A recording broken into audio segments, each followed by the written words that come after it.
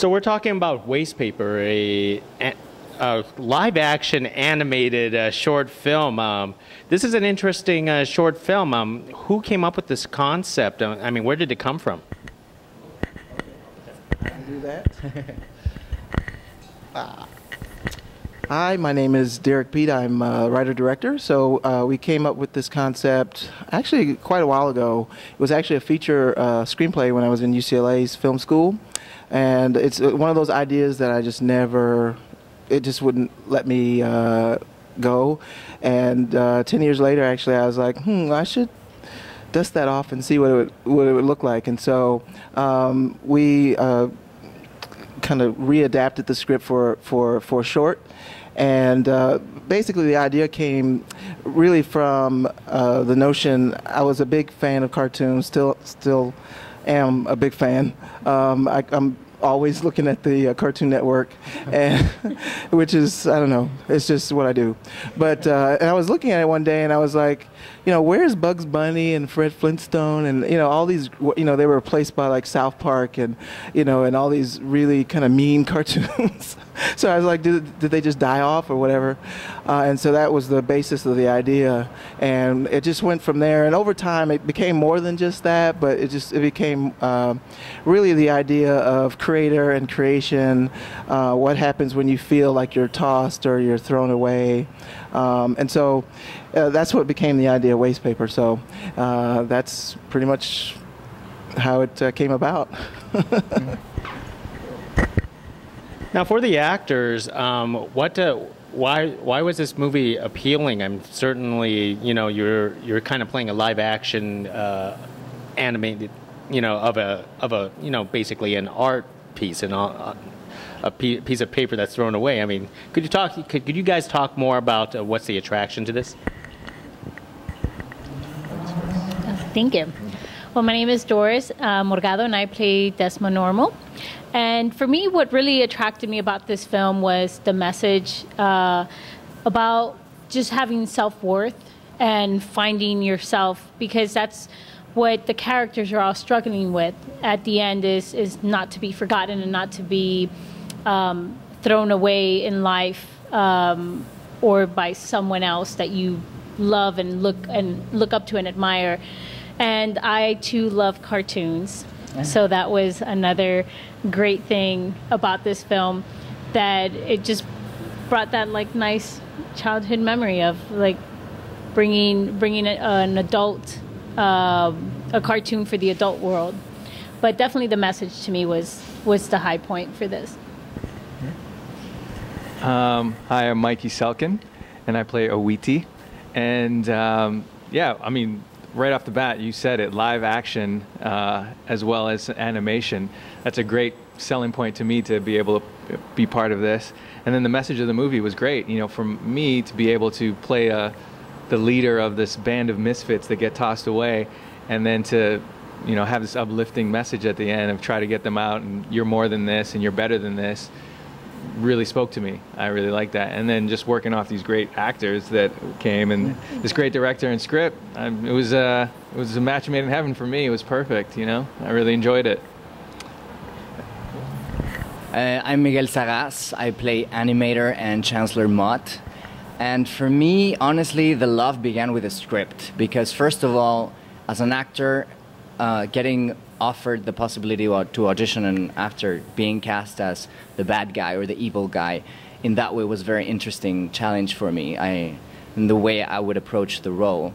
And the meaning was fantastic, because I didn't approach the role in an evil way as the bad guy who's going to kill anyone, or it wasn't that. It was more of an inner voice. It was more of a conscience thing. It was something that I approach as we've all felt like we're not worth it, and we've all felt like we're part of the trash sometimes, and to realize that the only one who's able to change that reality is yourself, no matter what people say or make you feel, was a super interesting layer to this role. So I was attracted to, not only the script, but after I met with Derrick, and the entire team was just incredible, and I really feel like we became a little family, which was great, Cool. I just to piggyback on, one of the interesting things about Miguel's role as the inner voice of the animator. It's without that voice telling the character, "Oh, you're a bad idea, you're ill-conceived, you're worthless," he really wouldn't have achieved what his true potential was. So, even though they're adversaries, they really need each other. I mean, he needed him to push him to the next level. So that was the kind of the interesting interplay that we had. So yes, he is the villain, and he does it really well. but at the end, you realize that he needed him to get to the next level. So it's cool. Miguel, how did it feel to play two different characters in the film? I mean, technically, I guess it's almost like both of them were kind of villains in their own way. Well, the animator for me was kind of the creative mind. So it's the process that I feel like as actors and as artists we're all encountered at some point, where whether you're drawing, in this case the animator is creating these characters, or as actors you create roles. For me that was more of a simple fact. The challenge and the interesting layer was the inner voice. It was the Chancellor Mott. It was this political figure. It was this unconscious. It was this judge. It was this feeling of you're not worth it. And as you said, without this voice, without this little thing telling you can't do it, then there's no way we could have made a difference, as characters and as people. Mm-hmm. So, yeah. I would figure one of the most difficult things about working on a live-action animation is that you're not, the setting and what you're looking at, it's not really there. Can you folks talk about how this is difficult, or maybe his direction was just perfect for you guys? Is that what's going on? Well, I remember there was one scene, and I think it's in the film, and quite personally, it was one of my favorites because it just had. Wow, that was. I'm guessing you guys picked that up. It was a very beautiful scene, and we're looking at the possibility of what can change. And it was very interesting because it had to be just perfect for the eye line, because we were looking at something specifically. And I remember that night, I think they had like 8 different types of dots, and they would have us do, okay, now you look over here, Mykee, you look over there, nope. And then they would kept switching it around just to make sure that where the camera angle was, it looked like we were both looking at the same thing, even though we weren't. So I thought that was like really interesting because it turned out beautiful. I mean, I saw the screenshots of it, and it was one of my favorite ones. So yeah, it was fun. Yeah, it was definitely fun.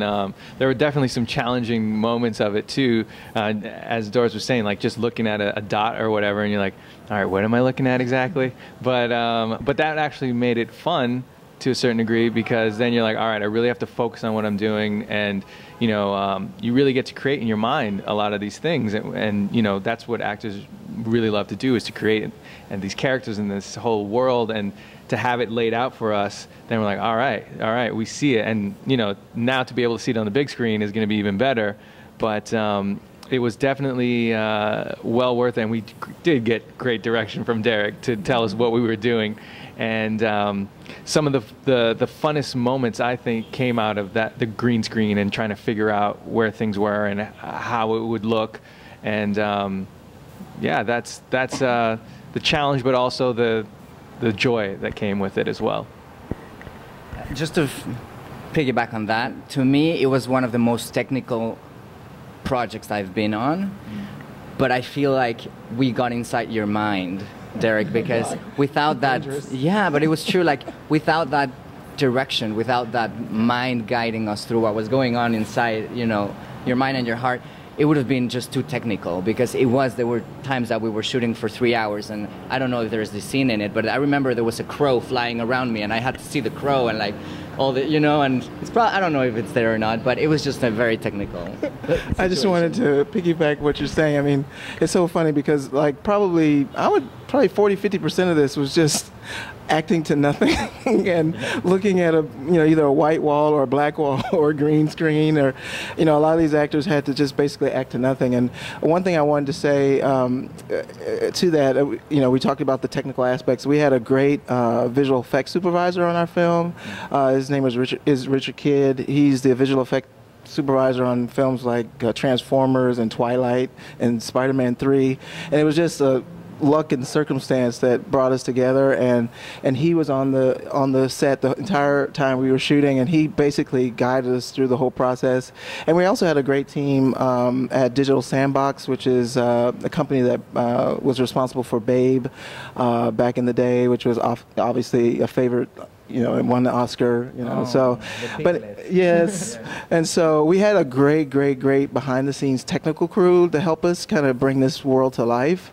And so they're saying I had, gave them great direction, but it was because I had such great support to help me figure out kind of, should we shoot this on a white cyc or should we shoot this on a green screen? They're like, no, you got to shoot it on white because it's going to end up white, so don't do that. So they were giving me like pointers, and so we were able to kind of march our way through it. And a lot of times, Mykee in particular, he'll see, he's acting to a character that's supposed to be coming out of a tree and all this. It's like, and he's like, okay, sure.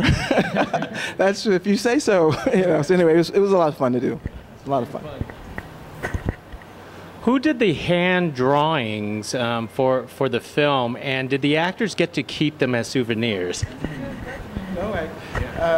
Yeah, that's another great person. One of the team members, Christina Owaboda. She's actually she was the production designer on the film. She came on the project early on. She was one of the first folks that joined, and she just jumped in with both feet. She loved the concept. She was inspired by it, and she came up with a lot of the look and feel. Not a lot. I mean, she created it. We had great conversations about kind of what we were our approach to it, and she had a very interesting take that I responded to instantly in terms of as they progress through this world, it starts off pretty bare, and then little by little you see objects that are coming together as we get closer and closer to the mind of the animator. So, and she introduced this whole dragon concept. So there's dragons everywhere. So you have to look for them. They're hidden throughout. And so, but for her, the dragon represented kind of almost like a religious symbol. And I did my research on it and found that it's like the watchman, the watchmen, or over the empire or whatever. So it was an interesting symbol for the film, and it's replicated throughout the entire piece. So anyway, Christina, she's awesome. She's been to Sundance with other films that she's production designed. She's the great one. And no souvenirs yet. We didn't. No, we did not. No, we didn't. And I really wanted some of those miniature sets that they had. I mean, they were amazing. So I was hoping Miguel was going to keep his throne. My throne. Oh, I had a pretty there was a great throne. It too. was. Yeah. There was the deck. Hint, That could look Derrick. really deco on my apartment. I want to say I didn't get one of those drawings either. So I'm in the same boat as they are. She created like 20 or 30 just so we'd have enough for takes, and when it was over, they kind of disappeared. I don't know. We'll have to ask her today. She's coming, so. Perfect. Sorry. Oh, that's okay. That's too bad. So now I'm imagining that all these sketch drawings is in an actual waste paper basket at this time, right?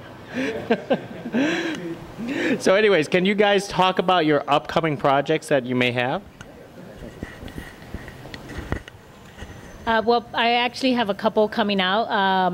I just shot a film in Ohio with John Travolta, and that should be coming out sometime at the end of next year. And then I have another film called Black Hats. It's going to be premiering in the Austin Film Festival in August 16th. So very excited about that one. Cool. Well, actually,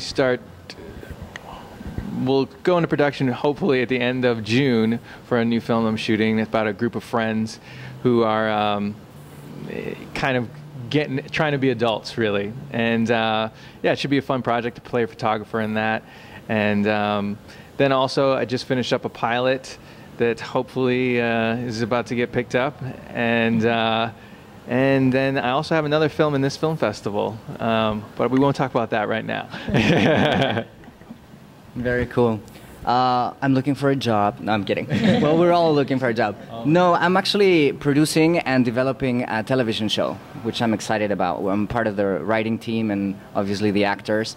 Can't say much yet, but it's based on Latin American characters in the United States to throw a little bit of all the flavors that we are, because I don't think that we're still represented to a full extent. Hollywood, the industry in itself, it's a very small percentage. We're represented as a stereotype, and my team and I kind of want to write about it and stop waiting for a role to come to us and actually put a voice to that. So I'm excited about that, and hopefully we'll see the light. Cool. No, that's exciting. Everything is great. I'm all in on this project. We are, going to different cities, presenting the film. We have a feature script of this short, and so we're just going to be knocking on every door we can find to introduce it to as many producers as we can. We'd love to see it obviously on the big screen as a feature film. Also, I've written a pilot of another project that I'm working on in the superhero world, and also trying to do, sell scripts, the regular stuff as a writer director that you do, just hawking your wares wherever you can, and moving the ball on every project you can to the next level, and obviously hoping that we get to work together again very, very, very soon. Obviously, yes. Oh, hey, thank you for this conversation. I was going to ask whether there was a plan for a feature film, and it sounds like everybody here wants to do it someday.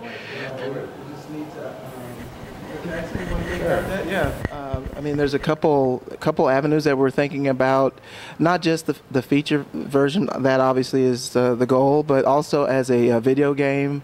We've got some interest in that space, and also we're thinking about approaching I don't know, 3M or Kimberly-Clark or Procter & Gamble. Maybe they have some millions to throw. It's a movie about paper. So why not? So we've got some tricks up our sleeves of how we promote it and how we try to get some financing for the feature. So we're looking forward to the process, and this is where it starts. World premiere, Dances with Films, and we're excited. So thanks.